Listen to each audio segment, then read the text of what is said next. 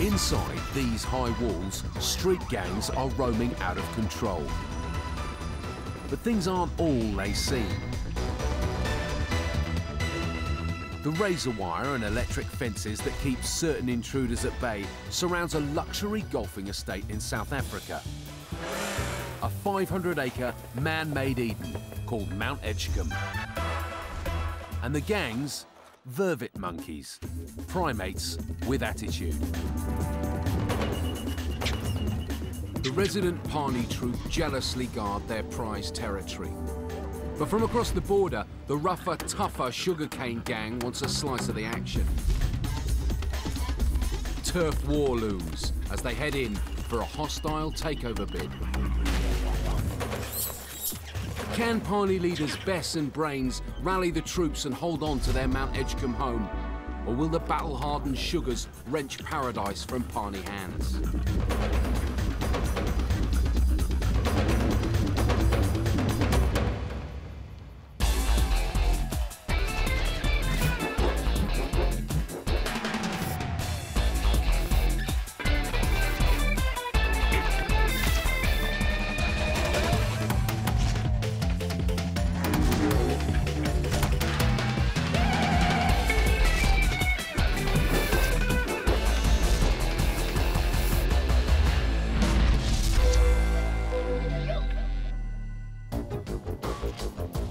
It's mating season in Mount Edgecombe.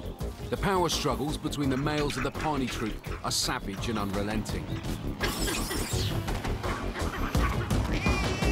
Status determines mating rights, and as alpha male, Brains gets plenty of girls.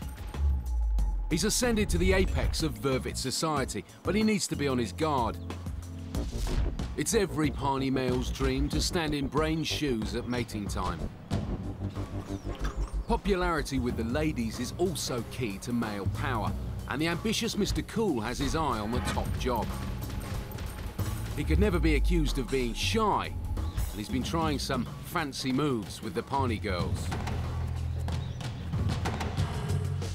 Newcomer Robbie also wants in on the action, and has his eye on the greasy pole of Vervet power.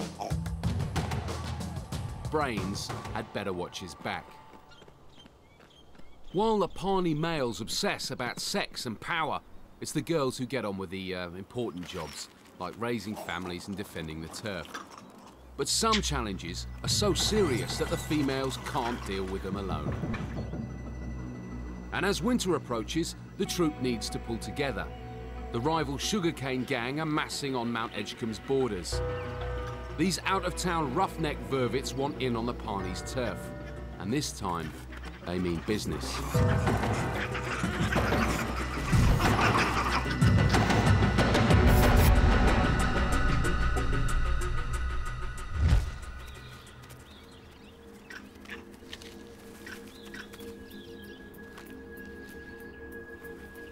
Queen of the Turf is Bess, formidable leader of the 28-strong Pani troop, and Vervet-in-chief of the coveted Mount Edgecombe estate.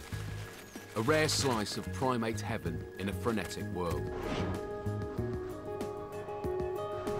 Bordered by treacherous highways and never-ending development, Mount Edgecombe is an oasis of Vervet-friendly habitat in a desert of human expansion.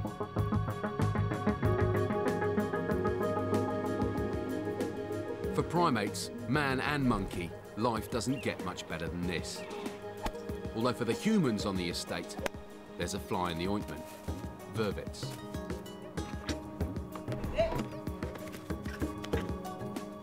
Passed from mother to daughter, this territory has been in Bess's family for generations. Her ancestors foraged here long before this was turned into a golfing estate. The sisterhood expect to spend their entire lives here.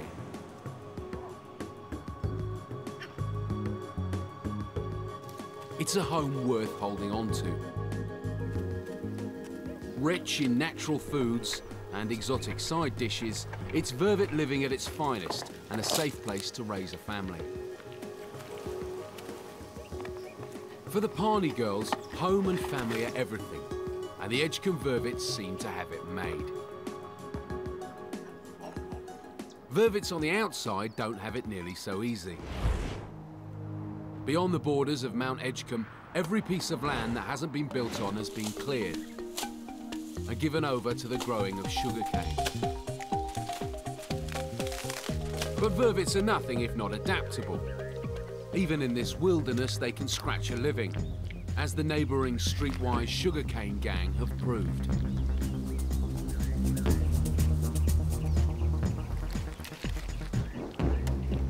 With the sugarcane harvest nearly over, a major food source is about to disappear.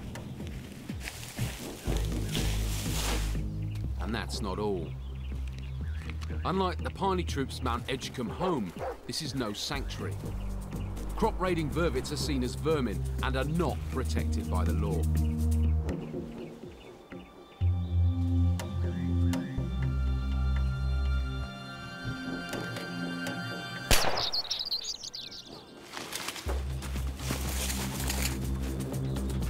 Faced with food shortages and surrounded by danger, the desperate sugarcane gang want out. And it seems they've set their sights just across the highway.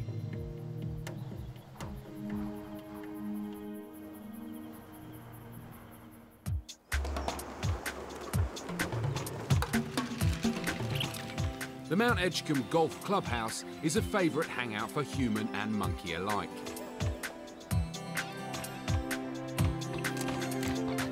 A wedding party is all about pilfering prospects. The vervets are not on the guest list, but can always be relied upon with the mopping up.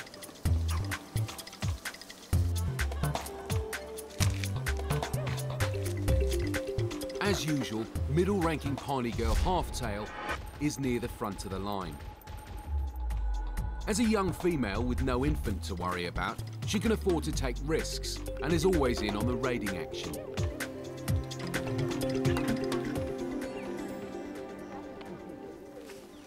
With such an abundance of leftovers, the Piney sisterhood are in the peak of health, and there's no shortage of males trying to impress. Unlike the girls, a male may move troops several times in his life, ever on the lookout for new mating opportunities.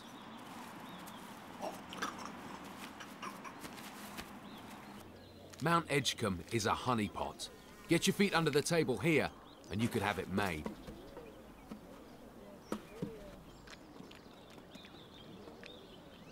But competition for membership of the Piney Club is fierce, and Bess is a very discerning leader.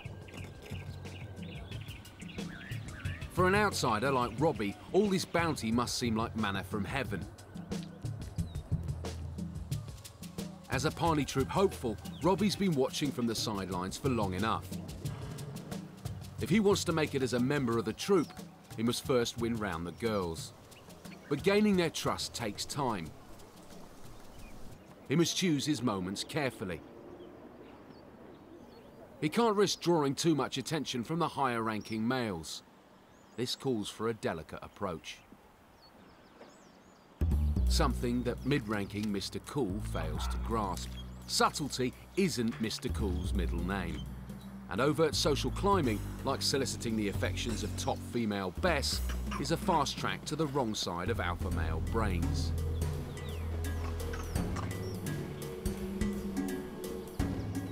It's Brain's job to remind the other Piney males of their place. But a monkey of Brain's stature and confidence doesn't need to throw his weight around. An assured broadsiding display sends the message loud and clear. It's enough to put Cool smartly in his place. Brains has made his point. A chastised Cool takes out his frustration trying to psych out a pair of Egyptian geese.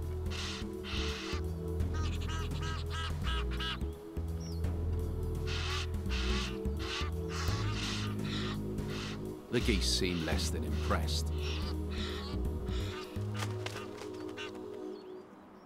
Robbie takes all this in from a distance. A softly approach is more his style.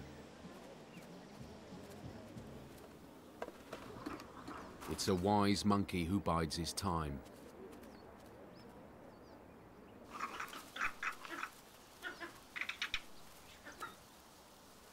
With the Pawnee females in season, lone male Tyson is also sniffing around the fringes of the troop.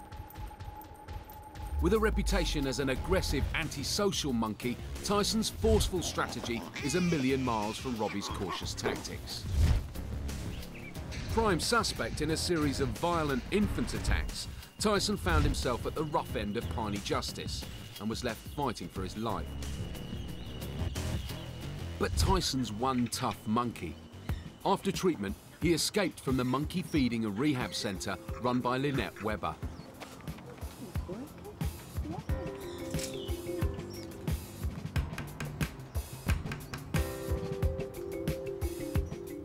Tyson was last seen limping across the 14th fairway to freedom.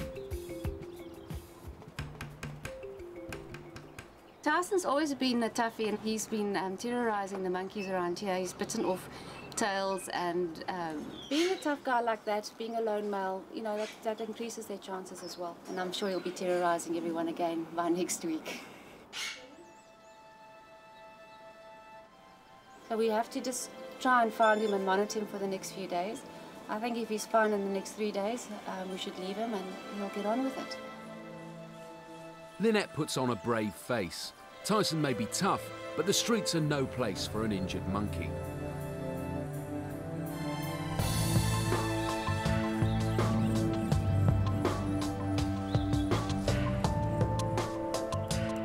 If infection from his wounds doesn't get him, there's plenty else out there that could. Suspected as a baby killer, Tyson's not a popular figure. For a wandering male, infanticide is one way of bringing females into season quickly. A chance of a sneaky mating. But it can backfire, as in Tyson's case, bringing the whole troop down on him like a ton of bricks. Tyson's used to fending for himself, but his wounds make him a soft target.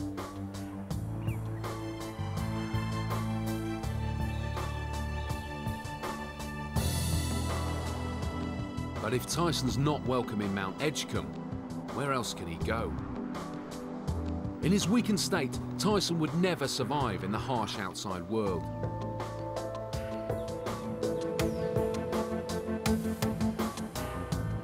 Even the street-mean sugarcane gang are moving on.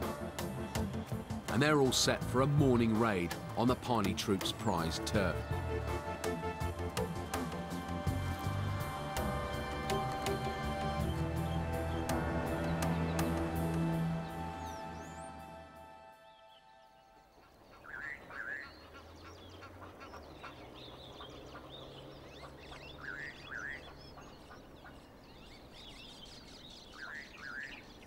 Oblivious to the scheming sugarcane gang just across the way, top Pawnee girl Bess has no idea how events are about to unfold.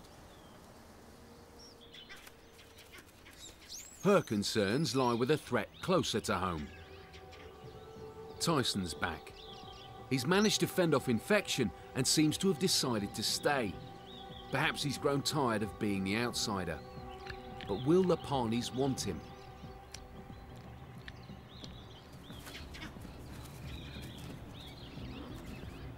Bess rules the roost. She decides who's in and who's out. Tyson seems to know he won't be received with open arms. For now, he must content himself by looking on from a safe distance.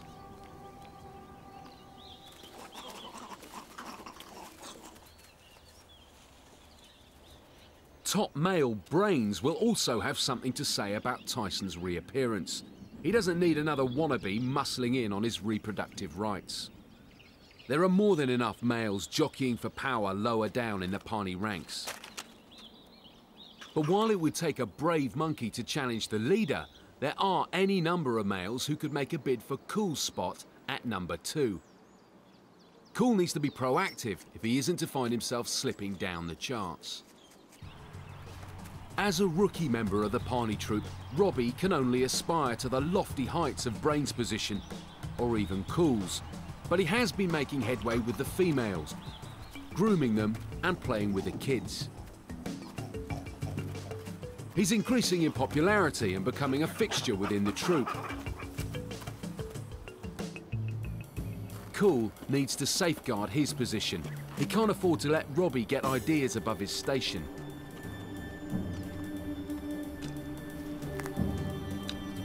A dominance display should put Robbie in his place. Robbie doesn't have the self-assurance to rise to Cool's challenge, and he's not keen to antagonise his superior. He lip-smacks in submission.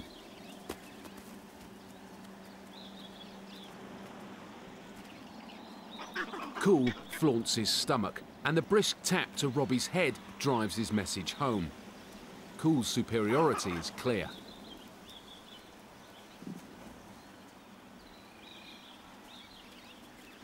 Party girl Lucy watches from the sidelines. An assertive male is an attractive male, and Cool seems to be brimming with confidence.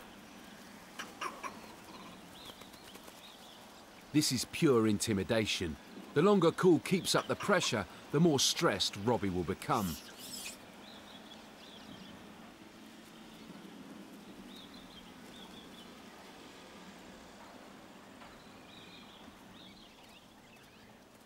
At last, Cool seems to have lost interest.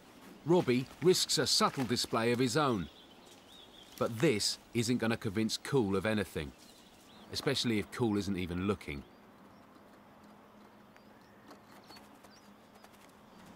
Lucy's taken it all in, but it's not the assertive Mr. Cool that she heads for. She's got her eye on Robbie. Whatever Robbie has done to win Lucy's favour, this vote of confidence is an important boost and will shore up his position within the troop.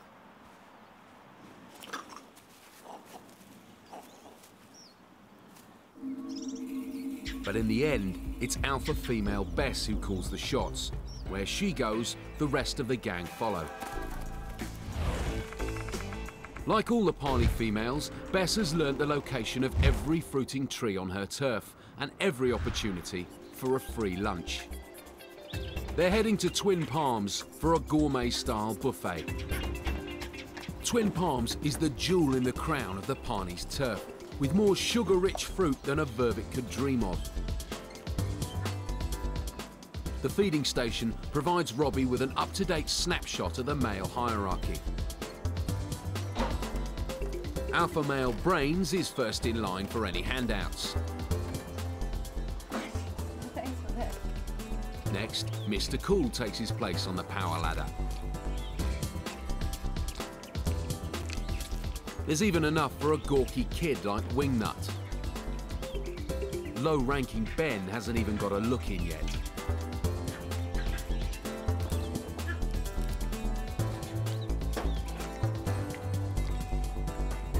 Enough homework, time for a banana. Robbie needs to bulk up fast if he's to prove a worthy opponent to the likes of Brains. And getting into shape is a sure way to catch the eye of the Parney females.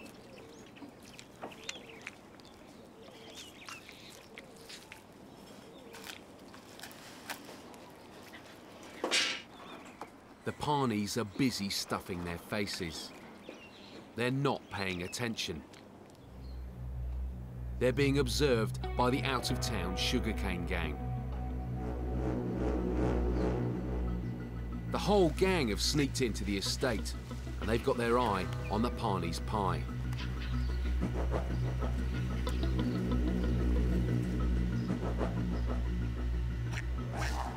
Gizmo, a high-ranking sugar male, weighs up the competition.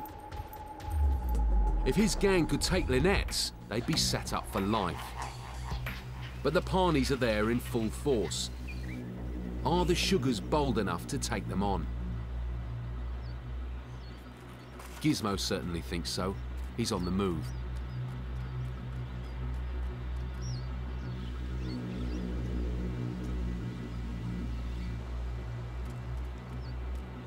The Parney troop haven't spotted him yet, and now he's got backup. The entire gang are heading in.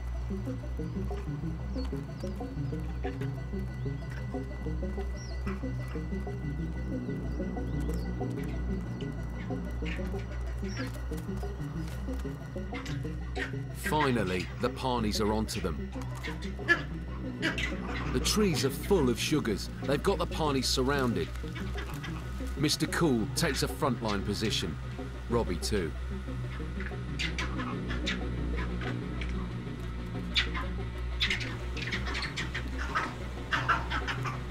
A warm reception was never on the cards for Gizmo. Everyone's hyped and aggressive. But in the confusion, it's his own troop who takes a swipe at him. Bess and Halftail stand firm. Twin Palms is irreplaceable. They can't risk giving an inch.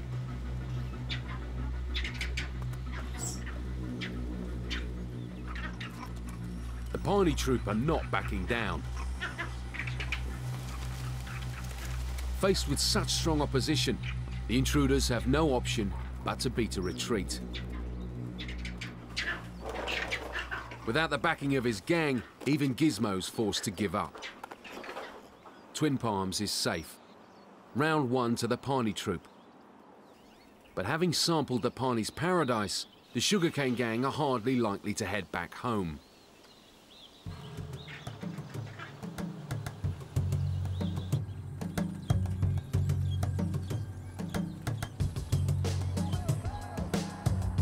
Bolstered by his place on the winning team, Robbie's full of himself. He's done his groundwork with the females. It's time to start his journey up the male power ladder. He needs to prove to the ladies that he can dominate other males, that he's an assertive monkey. He heads for low-ranking Ben, settling down for some R&R with Lena. Ben's terrified.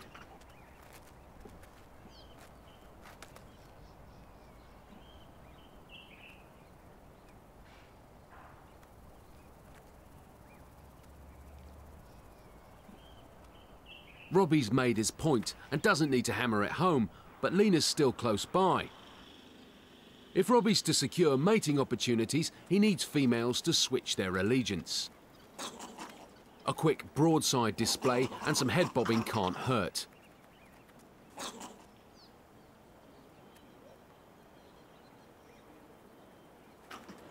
Robbie's small triumph marks a turning point in his career. Another step towards a future within the troop. But across the fairway, lone male Tyson is still very much on the outside. He's still shadowing the troop, but will he risk getting any closer?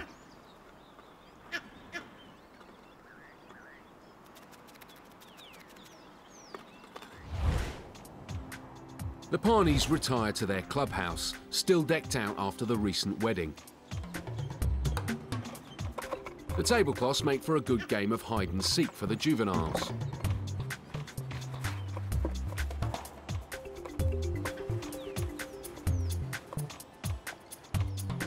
Ever resourceful Halftails bagged herself a discarded bottle of chili sauce. Bit of an acquired taste, though.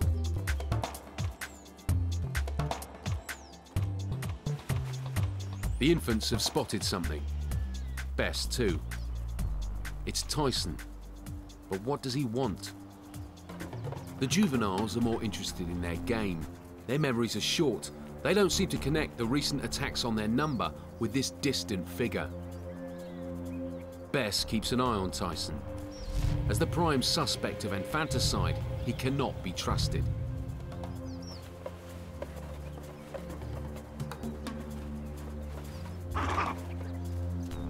Tyson's moving in. The youngsters are still oblivious.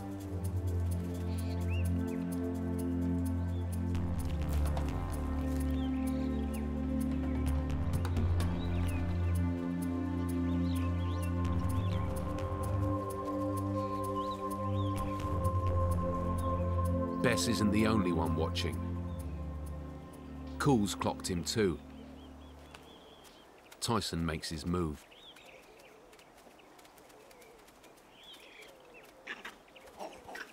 Clueless to the threat, the infants welcome him with open arms.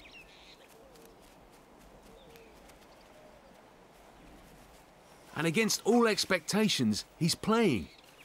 Is this a new, softer Tyson? Cool's not convinced.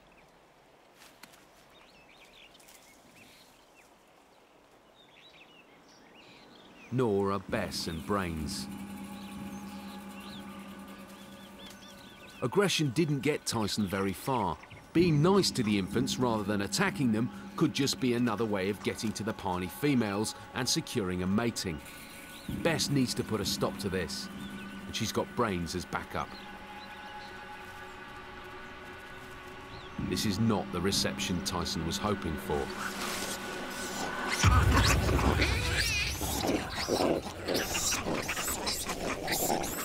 If he doesn't get in with a gang, Tyson will never get a piece of the female action. He needs to try another tactic.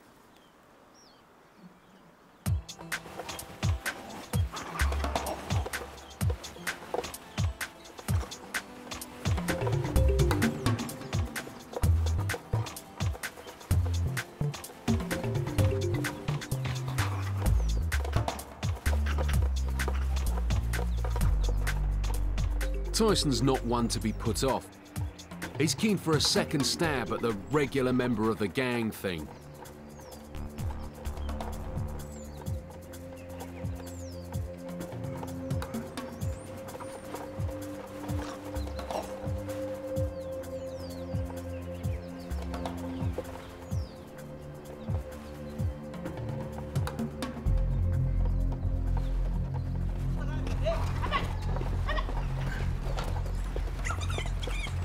One of the infants is in trouble.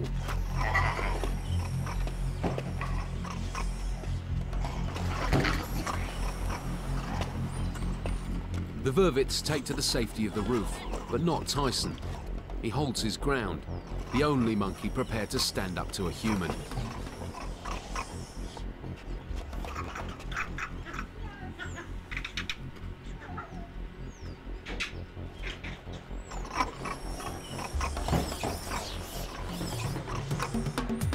The youngster's free. Tyson can relax. Protecting the infants is one way of proving to the females that he's not such a bad guy after all. That he's good to have around. Useful even. His heroism hasn't gone unnoticed. Bess has been watching. Although Tyson may have done some pretty bad things, he's just demonstrated a very different side to his character. With the sugarcane gang snapping at the Pawnee's heels, Tyson's brawn could come in handy.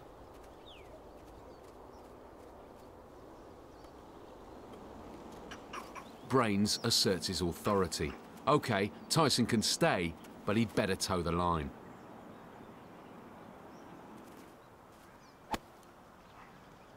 The Pawnees have once again taken their eye off the ball. They're under surveillance from the clubhouse car park. It's the tireless Gizmo again. But after their recent defeat, would the Sugars really risk another attack?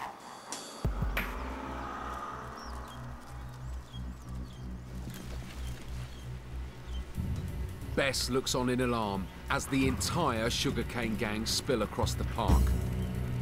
Calls onto them too.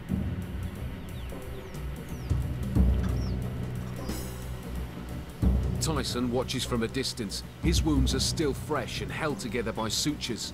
He can't risk a fight, not even for the sake of his newfound brethren.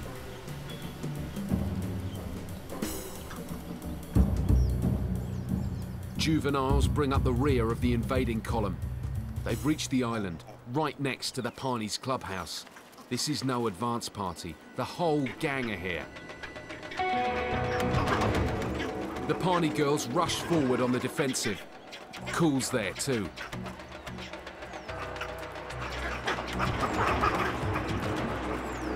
Robbie hangs back on the sidelines, his newfound confidence deserting him.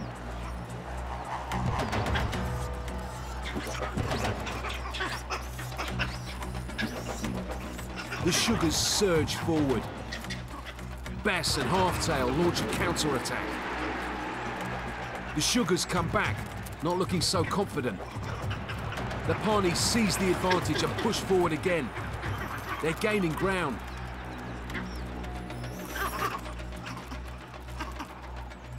Cool struts assertively. He's more interested in keeping the Pawnee females away from those sugarcane males than defending the troop. Finally, the Sugars retreat.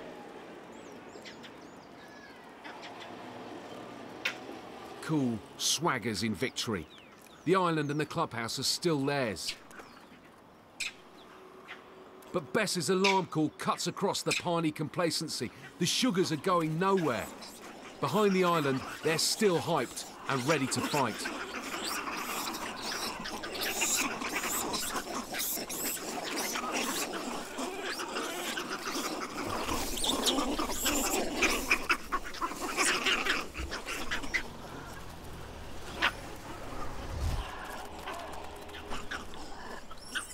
It's not clear what finally tips the balance in the Battle of the Flower Bed.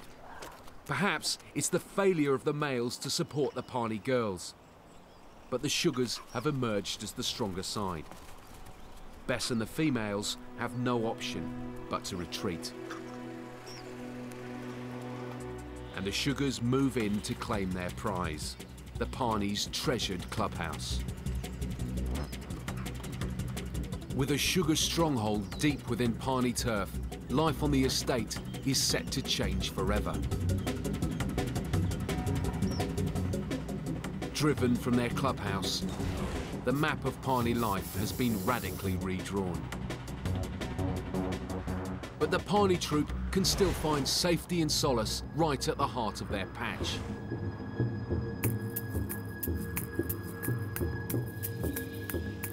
Plantation House and the adjacent Pawnee Bush were once the centre of a thriving sugarcane estate. Now, the dilapidated house with its neglected grounds are all that remain. It's a place where world-weary vervets can recharge and regroup.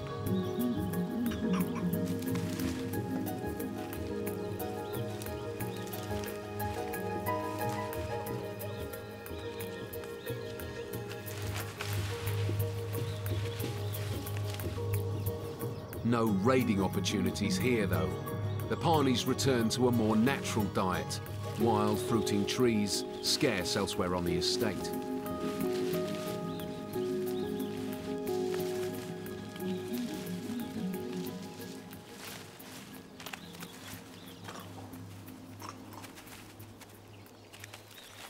This is where young vervets can explore and learn, where through play they take their first steps towards establishing their standing within the group. The females by birth and the males through merit. This embryonic troop in the making will form the heart of Pawnee society in years to come.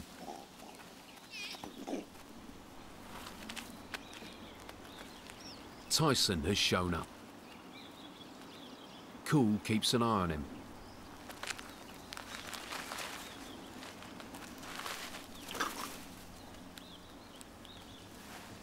The playful atmosphere is infectious and attracts an unusual playmate.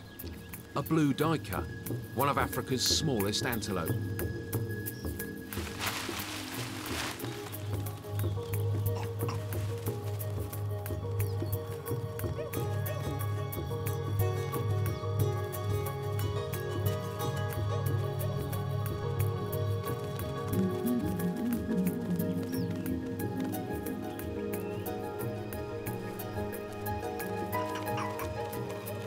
Tyson too has caught the mood and seems to be settling into his new role as everyone's favourite uncle.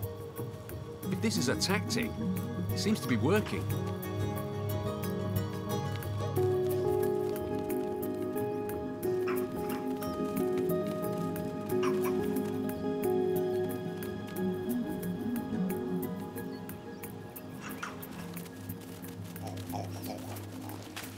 With the sugarcane gang massing on the estate's border, Plantation House is a safe haven far removed from the gathering clouds that the Pawnee troop must one day face.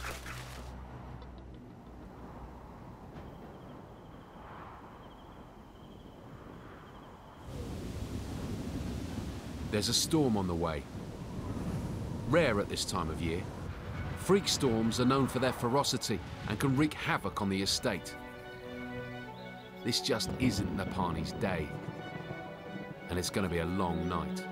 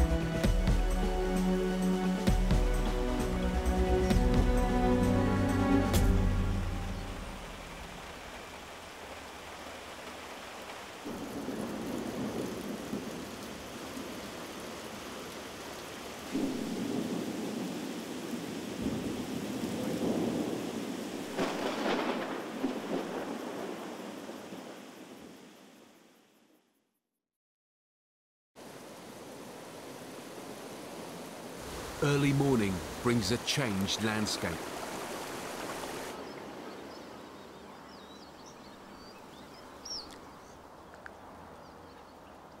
The Pawnee troop haven't slept much.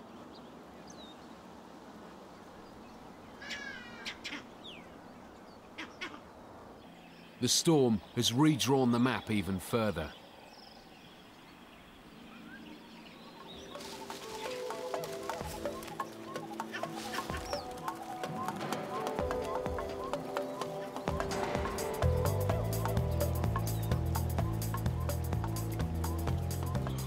Buildings all round the estate are damaged, but that's not all.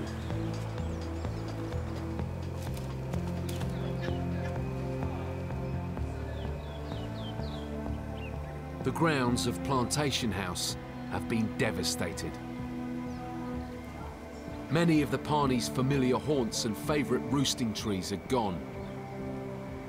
This is a world turned upside down.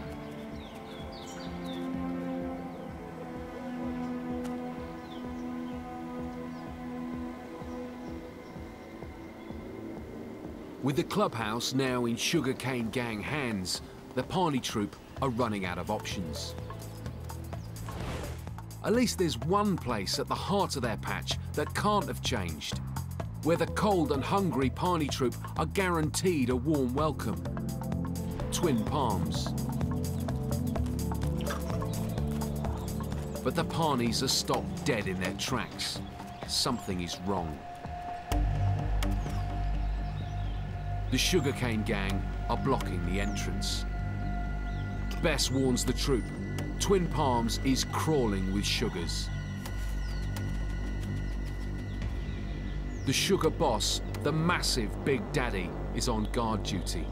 This is not looking good. He sounds the alarm. Gizmo's there too. He yawns, but there's nothing sleepy about Gizmo.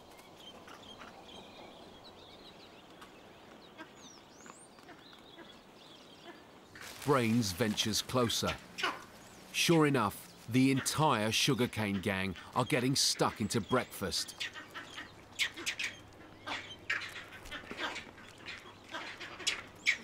Bess chatters with rage.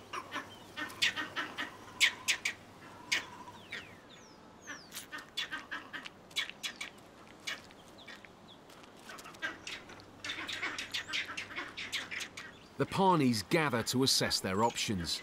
The tables have been dramatically turned. It's now the sugarcane gang with the advantage.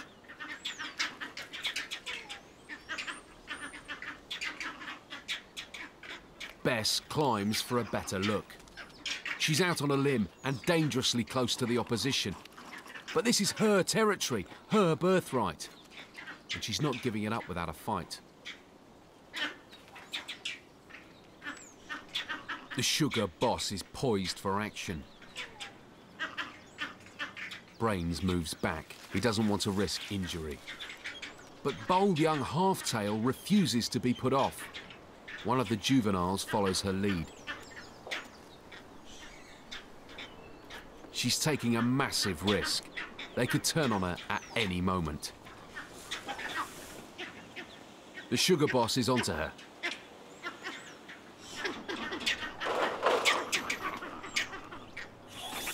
Halftail beats a hasty retreat, but the sugar boss pursues her. Other sugar canes weigh in. They've staked their claim and aren't about to let go. To Lynette, all vervets are equal. She can't get involved in monkey politics or take sides. Bess alarms, but it's too late. They're surrounded.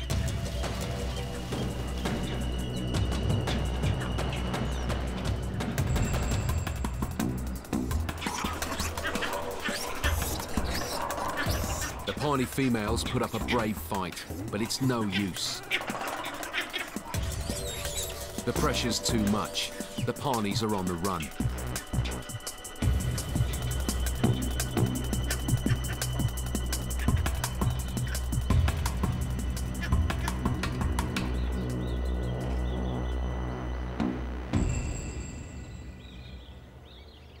First the clubhouse, now Twin Palms.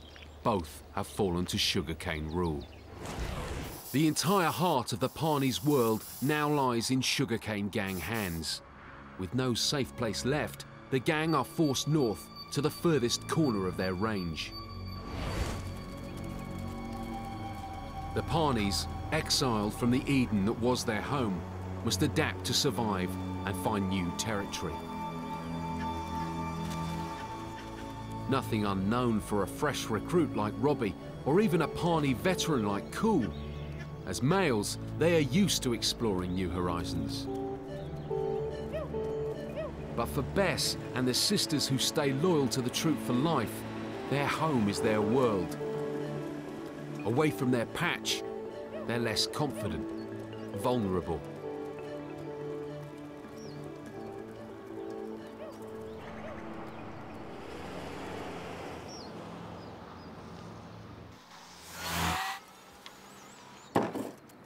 Being down on your luck means making your living where you can.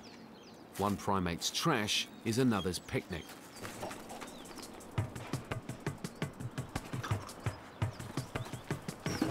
From riches to rags in a few short days. It's all a bit of a come down for Queen Bess. Across the estate, the sugarcane gang tuck into the spoils of war. Twin Palms gourmet meals are now just a sweet memory for the Pawnee girls.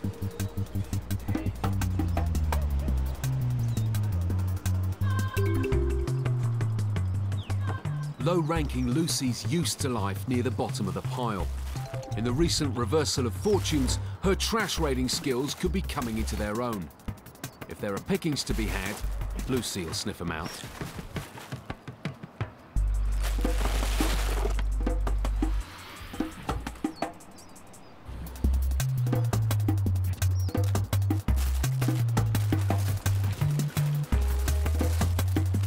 Lucy struck gold.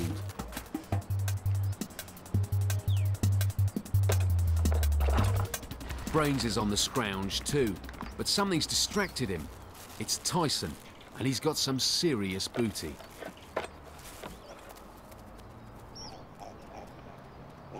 Circumstances may have changed, but the pecking order hasn't. As top male, what Brains wants, Brains takes. And squealing like a baby isn't going to change that. With so much in flux, alpha male Brains is now sensitive to the slightest hint of a challenge. Changing times bring changing fortunes and spell new opportunities for ambitious vervets. Brains must constantly reaffirm his leadership. High-ranking Cool, for one, is prone to throwing his weight around. Brains reminds him who's in charge.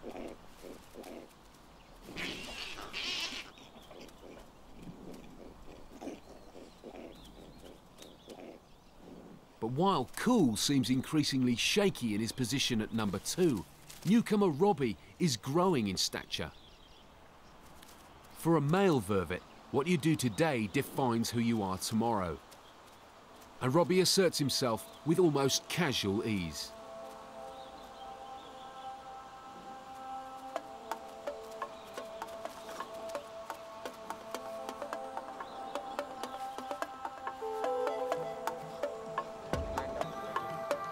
Even Tyson's gaining acceptance. Bess seems quite happy to hang out with the old bully.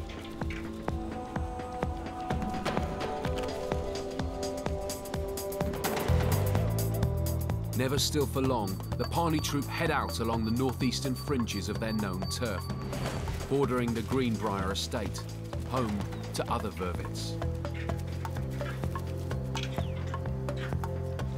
Once again, the Pawnees are being watched. But these are no sugars. The Pawnees have strayed onto the turf of a whole new gang. It's the Pawnees who are now the invaders. And in this neck of the wood, they have no advantage. The Pawnees must psych themselves up. Brains weighs the opposition. But out of nowhere, it's Robbie who launches himself towards the unknown gang. With the old rulebook out of the window, it's his chance to show what he's made of. It's a bold monkey who sees opportunity in adversity. Brains is with him. Together with the females, they face the enemy.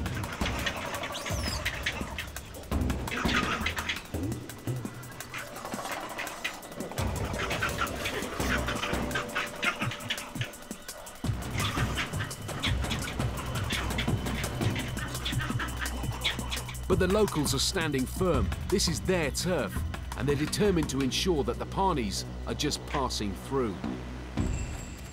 In Vervet politics, discretion is always the better part of valor. The Pawnees move on. But for one Vervet, this encounter was far from a shameful defeat. Robbie's recent display of courage has subtly tipped the internal order within the exiled group. He now has the confidence to broadside the higher-ranking Cool in a very clear challenge. Robbie moves off, not even allowing Cool the right of reply. Having the bottle to snub a monkey like Cool is testament to Robbie's newfound confidence. Cool's position, on the other hand, is looking increasingly tenuous. With the heart of their territory in enemy hands and the periphery too dangerous and politically sensitive to linger around for long, the Pawnee troop must find a new home. If top-ranking Brains is to hold on to power, he needs to act fast. Only one option remains.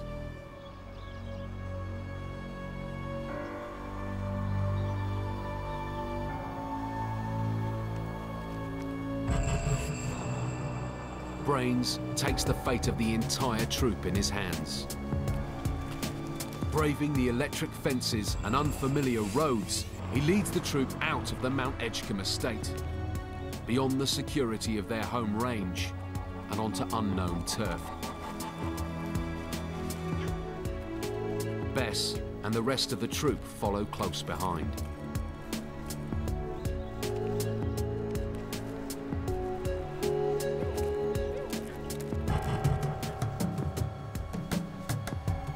Life beyond Mount Edgecombe's borders is no picnic.